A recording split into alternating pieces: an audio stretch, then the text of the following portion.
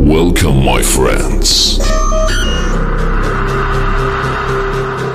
The night of the nights has come. The night of the nights. Open your heart and your mind.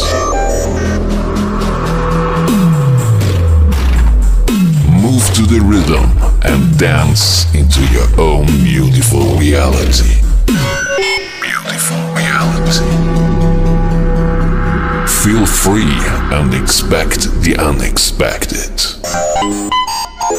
We start in 10, 9, 8, 7, 6, 5, 4, 3, 2, 1. STEM 113.1.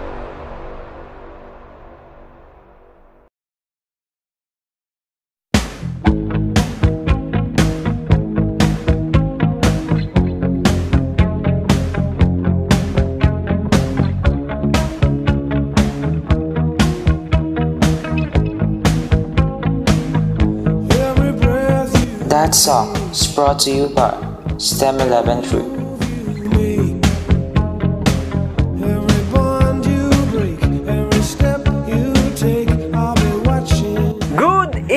Good evening mga ka-STEM!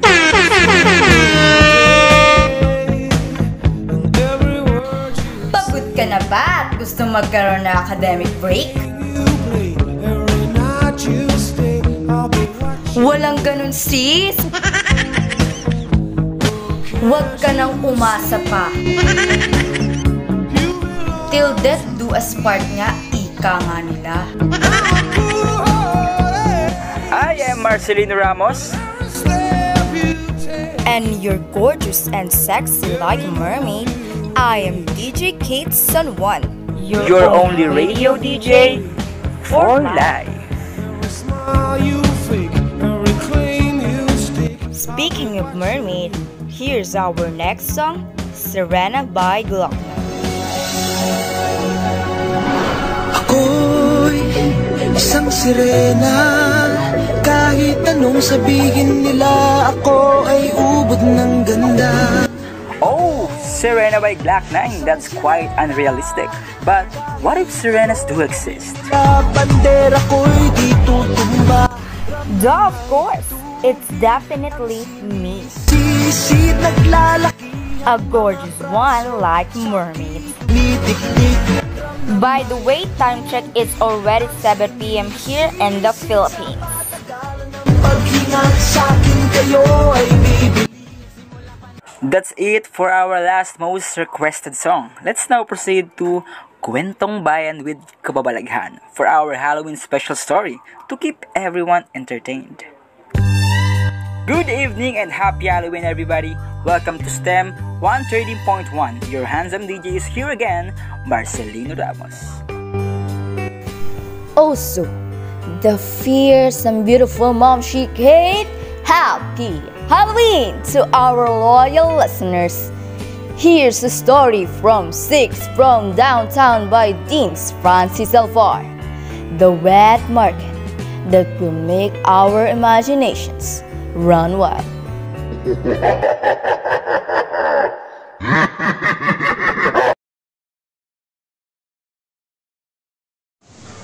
Oy, bili-bili na kayo. Ito, mura lang. Murang-mura lang yan, oy. Bumili na kayo, naku. Sariwang-sariwa pa mga to. Pwede dito per kilo, per piraso. Kung gusto nyo, dito na. Bili na kayo. Paratingin. Bili na. Ano ko sa inyo? Wow. This is totally a nice place. With so much fresh seafood. Yum! A week after I arrived in the city, I spent a day at the wet market, negotiating my way down the slippery floors and taking pictures. I was soon lost in the brilliant rainbow of fresh seafood, laid out in ice, suspended on hooks, swimming in plastic pails and low metal drums. whose names brought back memories of my childhood.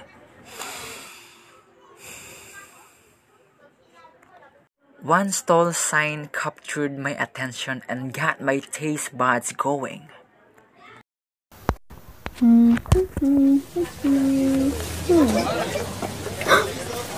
Wait a minute. Is this a tray of natto? OMG! My parents love dipping it in a mix of crushed garlic and spicy vinegar. Okay, do you want some? Mura lang yan para sa'yo, Is ganda. that a sirena? Wow! It's been a while since I last tasted that. Fresh Serena, I smiled to myself, surprised at how many years had passed since I last tasted mermaid. When I was a child growing up in the south, my grandfather would take me out mermaid fishing. The boat of my memory was cramped and seemed ungainly in the water, but none of that mattered since I loved being out at sea with him. Wow! So many guys? Why am I the only girl here, Lolo? Is it bad? It's okay, Apo. Since you're the only cute one here. They think it's unlucky, but it does not matter to me that you're a girl. You're what God has given us, and that's all the luck we'll need. At a precise position whose exact oceanic location was known only to him, my grandfather would drop the makeshift anchor overboard and organize the fishing lines, stretching across the span of his arms the very fine filaments he purchased from American soldiers before they fled the Japanese. Apo, I think you should choose and attach the bite now. Okay! Yay! I get to open the large biscuit tin with the end of a spoon and select a piece of jewelry. Lola, look up! It's so beautiful! They are all shining so brightly. Wait. What should I choose? This or this? There! Wow! It's perfect! This! I'll choose this gold scapular embossed with the image of the Virgin Mary. Perfect! Wait, let me attach it. Done! Lola, it's done na po. Okay, very good. Now sit still. Be ready with now, and wait.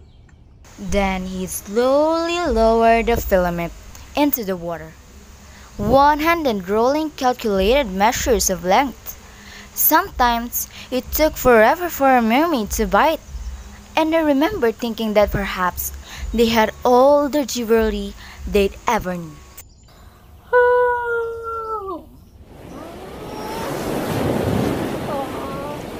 Why is the first Lola? It's getting boring.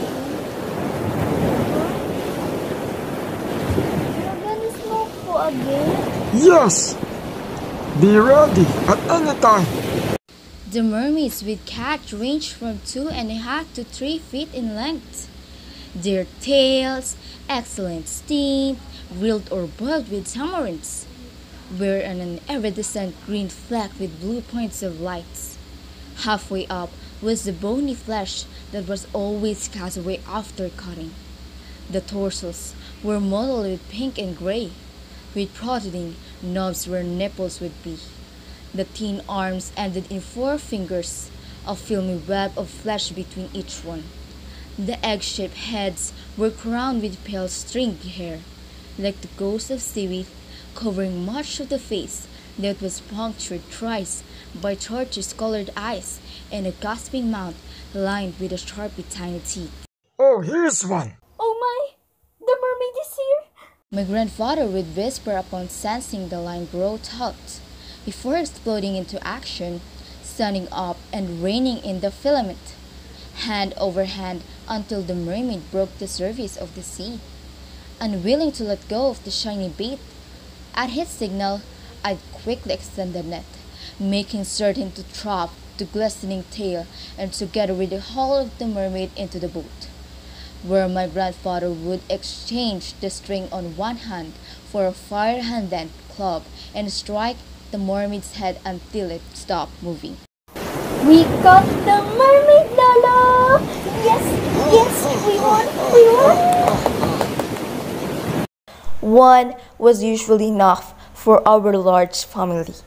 But I remember during the times of fiesta, how the sea would be dotted by little boats similar to my grandfather's, and how they'd return hours later, pitching low in the water, each with several mermaids. Hi, miss. Do you want some sirena? Huh?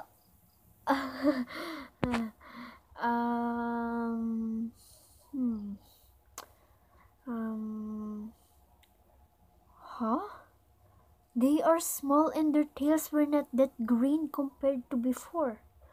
Why is that? Ah, the sirena nowadays are in this size, even in other stores. Oh, then I'll get this freshest looking one, even though the price is... by the way, is there a place that could grill it for me? Of course, ma'am. I'll do it for you for 100 pesos only. Huh? Aren't you over? I'll give you a handful of sea snails for free. Fine! You got me there. Okay, make it delicious, please. Whoa, that was disgusting. The story gives me goosebumps. Diba? Oh my gosh. Can you imagine eating a mermaid? That's weird. I can't even imagine how can they eat a sirena? With that look? Like, it gives me chills. All I can say, it's totally weird. I wonder what's the taste of the mermaids. Anyway, stay tuned everyone. And that is our story for today. Thank you for listening. I am DJ Kate. I am Marcelino Ramos. And this is your only radio DJ for life. It's the thought of PM when your heart's just like a drum, beating louder with nowhere to guard it. When it all seems like it's wrong, sing along to Elton John and to that feeling we're just getting started. When the nights get colder and the rhythm's got you falling behind, just dream about that moment when you look yourself right in the eye, then you say,